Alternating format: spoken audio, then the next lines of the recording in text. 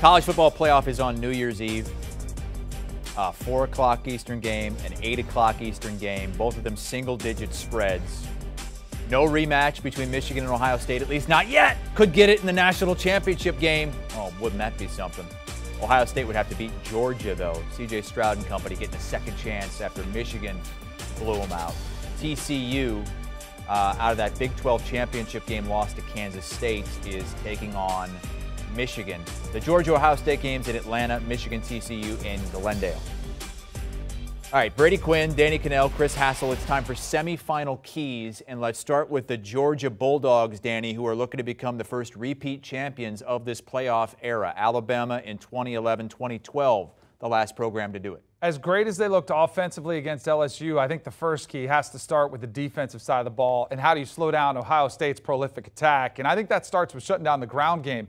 No matter who's been at running back for the Ohio State Buckeyes, if you're able to establish that, that just opens up so many things in the pass game. So that, to me, was the first key, was shut down the run game. Then it comes to, if you can do that and make them one-dimensional, then you've got to try to tee off on C.J. Stroud. Pressure him like any quarterback. If you're able to pressure him, he gets uncomfortable. That's where he gets a little bit more erratic, and you can get some of those turnovers that Georgia's defense likes to thrive on so much. And then if you flip it around on the other side of the ball, I think on Georgia offensively, you try to push Ohio State around. That's worked for Michigan the last 2 years in a row. Georgia, with all that physicality, you hear about the SEC offensive and defensive line, how much those trenches matter. I think that's where you try to push them around a little bit up front, establish the line of scrimmage. That's where Stetson Bennett is best, off play action pass to his tight ends. I think those are the three big keys for Georgia to knock off Ohio State. Danny, we've got very similar keys because I think we see this Ohio State team very similar in how Georgia matches up against them. To me, the first thing is you got to pressure C.J. Stroud. He's a different quarterback. When you pressure him, get hits on him, push him outside the pocket, the accuracy goes down dramatically. We're talking about 20 percentage points in his completion percentage when he's under pressure or playing from a clean pocket. When he's in a clean pocket, he's surgical. He's one of the best out there. The next thing I'll go to is there at the bottom. You got to double Marvin Harrison. You cannot allow Marvin Harrison to impact this game whatsoever. He's the best wide receiver in college football. He will be able to make contested catches, even versus your best cornerback, because of his size, catch radius, route running ability, speed, athleticism, all those things. So you have to eliminate him from the equation. Make Emeka Egbuka, make Cade Stover at tight end, make Julian Fleming a wide receiver. Someone else beats you for Ohio State. Then you talked about, stopping the run. I don't know that Ohio State's been able to run the football that effective, and I definitely don't think they can with the way they match up versus the Georgia front. So they may try to run the football, but I'm not as concerned there. I think it comes down to being able to stop Ohio State's big playmaking ability on the outside. Then on the flip side for Georgia, it's just running the football. That's when you talk about bullying Ohio State's defense, that's how you do it. You bring the physicality, you bring the offensiveness to them. To Ohio State by running the football and not putting too much on Stetson Bennett's shoulders and trying to make this a shootout. Even though Stetson Bennett's been capable this season, I still think you've got to be able to run the football, have that balanced attack, and really just, much like Michigan did versus Ohio State, stick the dagger in this team. The narrative right now about Ohio State is they're soft. If that's the case, if you're Georgia, test that every single time and run the football and bring the physicality to them. And on the other side of things for Ohio State, they are an underdog for the first time in 2 years since that national championship game 2 years ago. And they have not lost back-to-back games, Danny, in 9 years. Urban Meyer's second year. That's pretty unbelievable. I didn't know that stat. If they're going to want to knock off and pull off the upset, I think you got to look at what they do best, right? And that's throw the football. This high-powered offense has been so prolific under Ryan Day's tenure. They have to take advantage of that. So to me, it comes down to hitting those big plays. And if you go back and watch the Tennessee game against Georgia, early in that game, there were opportunities for Hendon Hooker to get those big plays. Missed on them just by a couple of feet, a couple of overthrows, which might have changed that complexion of that game. Maybe not. Georgia probably still wins. But for Ohio State, they're going to have to hit those big pass plays. And a little bit of a rough blow for them that Jackson Smith-Njigba has announced just in the last few hours that he's going to go ahead and forego this to prepare for the NFL draft. But there's still plenty of talent galore, including Marvin Harrison Jr. has been spectacular this year. But they've got to hit on those big pass plays when they are there. Then on the defensive side of the ball, This team has been pushed around. We looked at the keys for Georgia. They want to bully Ohio State's defense.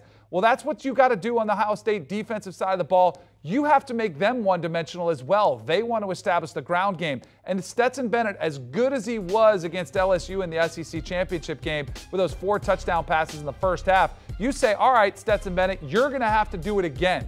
And so you're going to have to beat us through the air. We are not going to let you beat us on the ground. See if you can turn this game into a shootout. That, I think, is the recipe for Ohio State to potentially pull off this game. High-scoring game, high possession.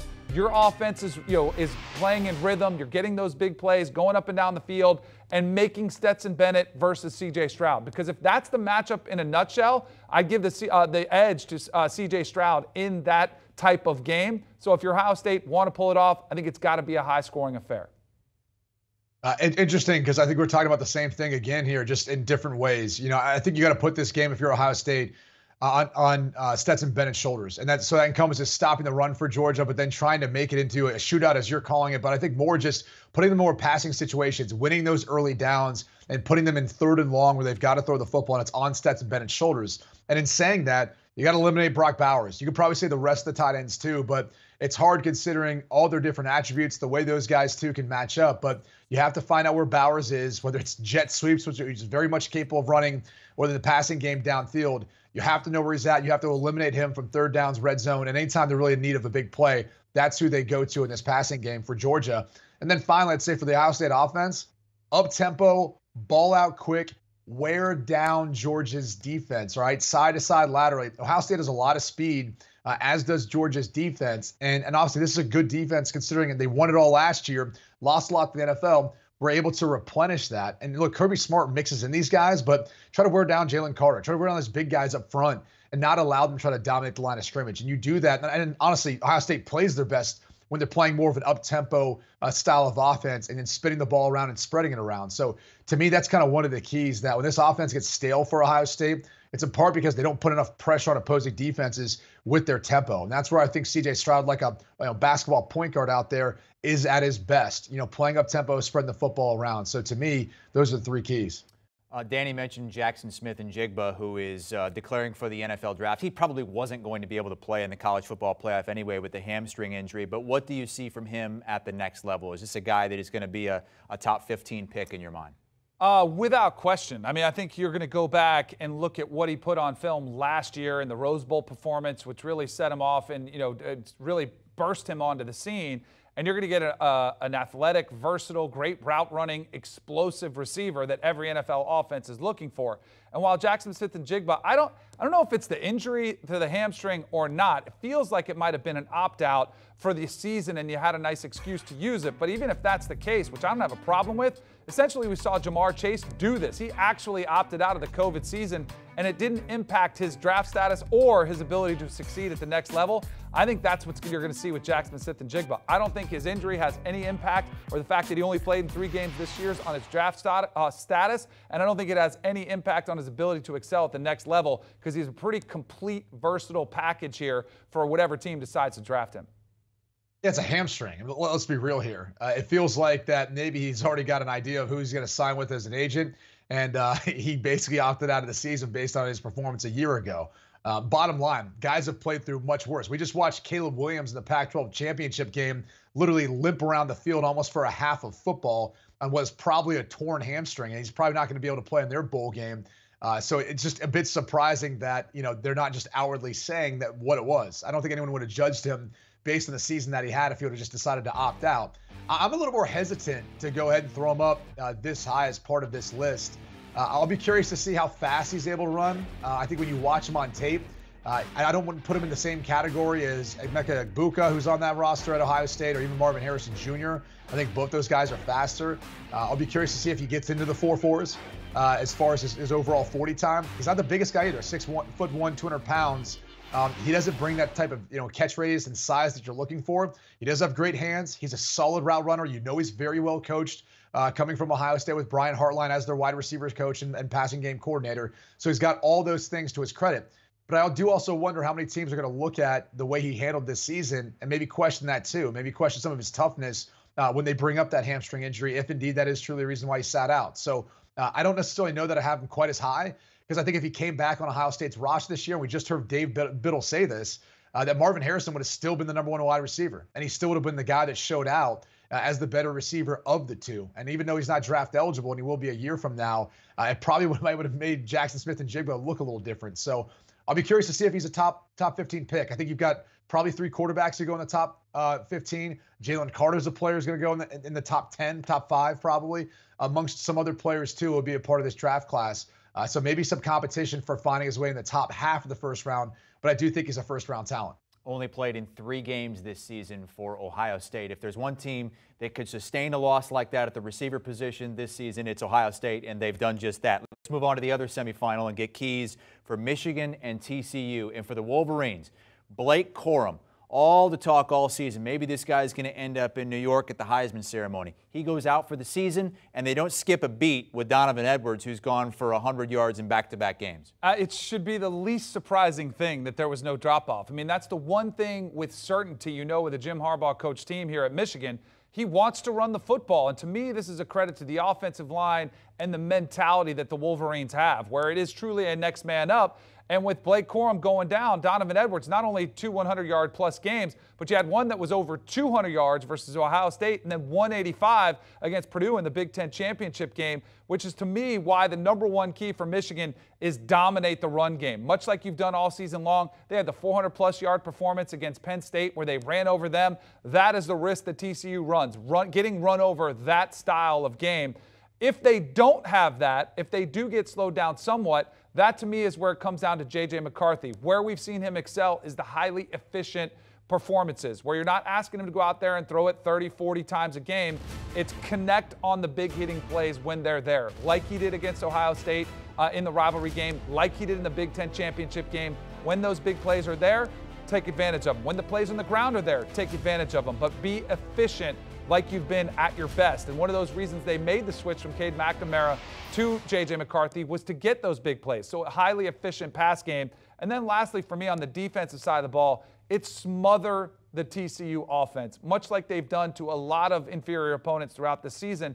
They have more depth, too. I think the starting 11s on both sides of the ball, TCU, I give them an outstanding chance to hang with Michigan. It's when you get deeper in the game, and like we saw TCU in their Big 12 title game, exhausted. You saw Max Duggan, the quarterback, but every player on that team exhausted. That's where I think Michigan, like a bunch of body blows throughout the game, can wear you down. So if they can do that, smother TCU on the defensive side of the ball, I think that's their best chance for success. Such an interesting matchup in the semifinal game. These are 2 of the best second-half teams in the country. Michigan's #1 in point differential in the second half.